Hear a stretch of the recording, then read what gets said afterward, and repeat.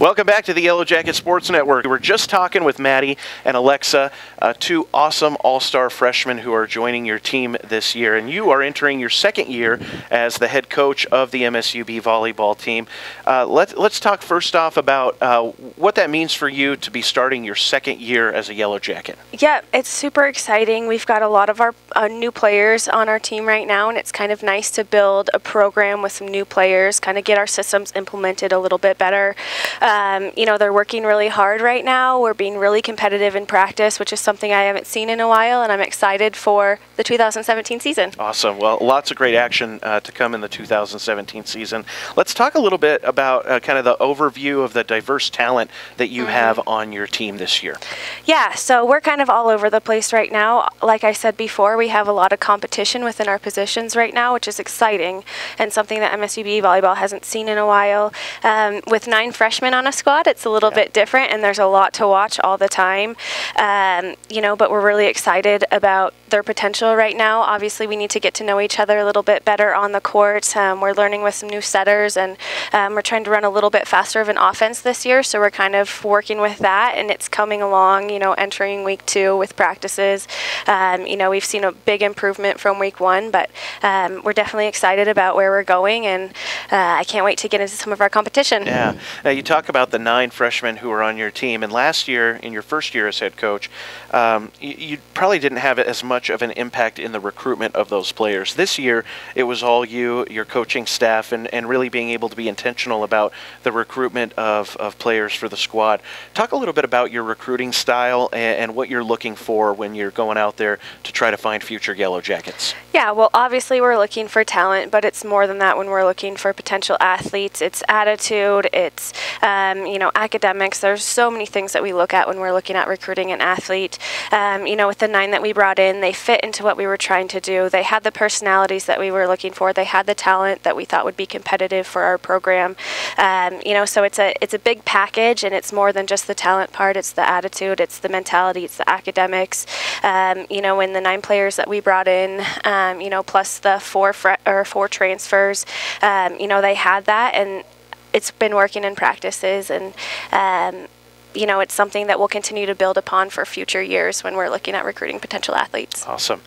Now, a lot of teams will go and compete, one competition at a time.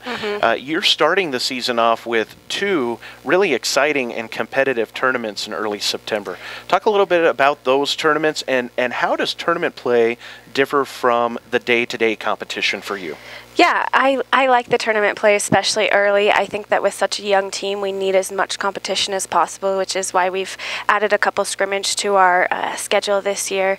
It's a different mentality going into a tournament play game than it is going into a conference game or just a regular game, and I think that it's a little less pressure when you know that you have a couple games in a day.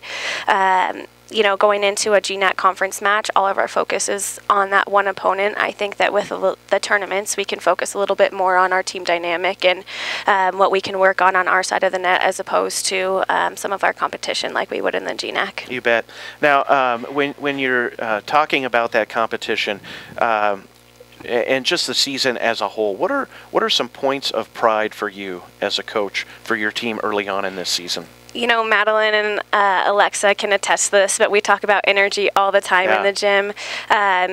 We make sure that we are energetic at all times. If it's a warm-up, if it's our dynamic, we're trying to be as energetic as possible. Competitiveness is another thing. We want to compete day in and day out. Same thing, whether it's a warm-up drill.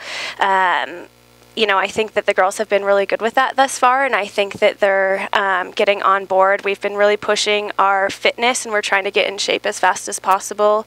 I think that we're getting there. We still have a long way to go to get in shape and have everyone in shape to the level that we need to be at to compete in the GNAC, but they're taking it, and they're getting on board, and they're handling it with some grace. That's good, yeah. And you might have already answered this in this next question in that comment, but what are some things that you are identifying right now as a coach for this team that are goals, things that are areas of improvement early on as the team develops?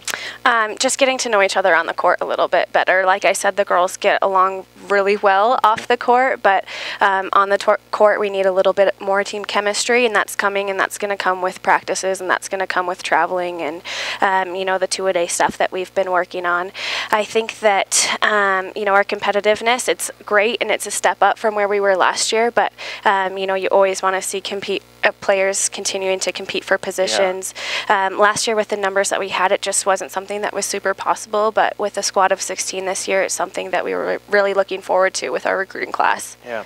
As you looked at the schedule for this season, is there a particular competition, particular team that you're thinking to yourself, yeah, I want that revenge. I want that game back, and that is what we're focusing on? We went to 5 with Concordia last year. Yeah. At home and away. They were really close games, and I think that's one that we can get this year. You just hate to lose in 5-set matches, sure. And we've been really working on our fitness, like I said, so that we can finish some of those 5-set matches a little bit better. Really, anyone in the GNAC, we want to be more competitive than we were last year, and we want to knock off some teams that the rest of the conference wouldn't necessarily expect us to knock off. We didn't get the preseason ratings that we wanted, but that's expected with basically bringing in a brand new team. So I think we'll go out and surprise some opponents in the GNAC this year. That's great. We're looking forward to seeing it. A week and a half into practices, did you get a chance to have some fun this summer? A little bit. We were busy getting ready, obviously, hounding everyone down for their paperwork and making sure that everyone had everything done was the big focus during the summer, but of course we had a little bit of fun this summer. Good, absolutely. Great to have you here. Casey Williams, head coach for MSUB Volleyball. Again, you can view the entire season schedule via msubsports.com, as well as catch live home and away action, or join us in Alterowitz Gymnasium.